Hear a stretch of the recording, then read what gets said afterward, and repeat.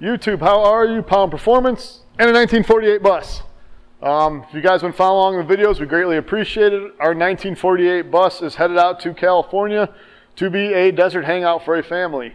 Cool part is we're getting really close coming out of fab, and this is when the great transformation starts.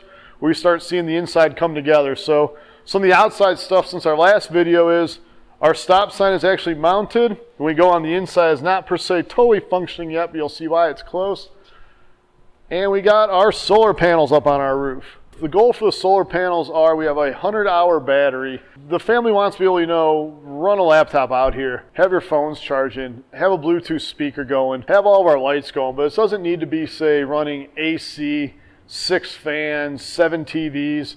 It's much more of a chill bus. Get out here, kind of get away from a little bit off the grid, So the solar panel here is going to give them enough stuff to allow all that stuff to function, but not run a TV and watch a 19-hour game or something. So, but that's the point of the solar panel. She's up there, and the reason we have her mount on this side is as we've gone over some of the earlier videos, the right side of the door opens, getting a custom deck built around the bus when it gets out to California. So let's go inside and see what we got going inside. Well, coming on up in our bus here, you will see our bus is cleaned out, and even though I'm short, I have a ton of headroom with our atrium roof. Coming in here, our walls have been basically stripped. All of our animal droppings have been basically cleaned out. This thing has been cleaned, and cleaned. My fault. You should have expected a 1948 bus that had been parked outside in, the wilderness for, 15 years.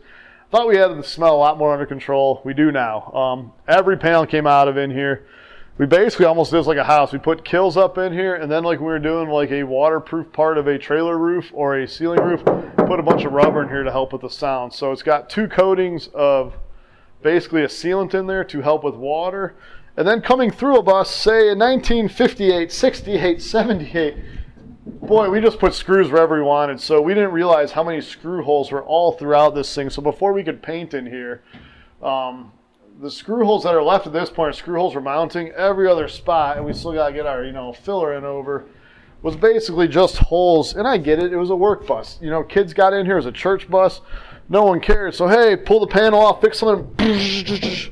Problem is you had a ton of holes. So coming back to our solar panel, we got our box rebuilt. The guys did a great job. So our front panel is basically shot. We bead rolled the face, basically matched the side of the bus. And this piece of trim over here was no longer available and with the bus we got. So this piece of trim was rebuilt and to match everything else. This will all be polished out. Our stop sign is close, but our door is rebuilt. It's going to be a manual hinge, power on, power off. Our solar panel controller is going to live in here. We will shut this to hide it. All of our switches are going to be in here, so all of our on-off dimmers are going to live in here. And what this is going to do is control our lights. These lights are going to be on. We got can lights coming up in here. We got the customer wants a little custom light coming up here that we basically made to have an accent light coming onto the steps. So all that will be controlled through these panels here. There's going to be an outlet with USB charging capabilities right here. So everything's going to be hidden. Once our seat comes back in, you can control all this here, plug in your USB outlets, and still go. This guy is going to be welded onto the back in here. A Bluetooth speaker is going to be in here. We'll dynamat around the back. So basically you can pull your speaker out, jam some tunes in here, put it out on the deck, or when you're done, just set it back in there and you can play it in there. And then our hammock mount is in. We're able to on the outside, which is cool. Our hammock is going to hang from here, head to the back. And what's great is on this, when we walk around to the outside, we basically built it right into here. So it looks like it's original on the outside. You can't tell that all of the support's in here. We got a family style hammock. It's rated 550 pounds. Our hooks are rated more than that. So you basically throw yourself and a couple of your kids in here.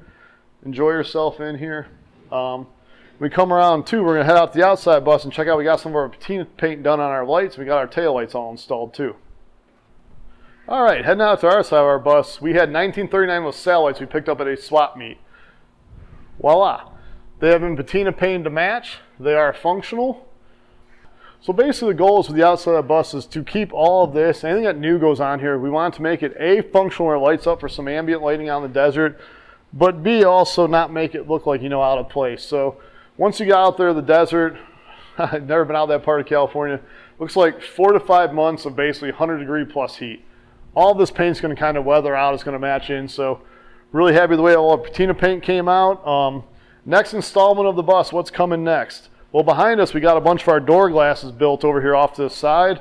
We're going to hold off on installing these because our next video on the bus is going to be painting the inside of the bus. What color is the inside of the bus going to be? We're going to have to watch the next video, find out, of course. Hopefully next time you see we'll have a bunch of color inside, get our door glasses put back in. The bus is really coming down to the finished part, which is the greatest part of any project because it is the final part of the project. So thank you guys for following along. We appreciate it.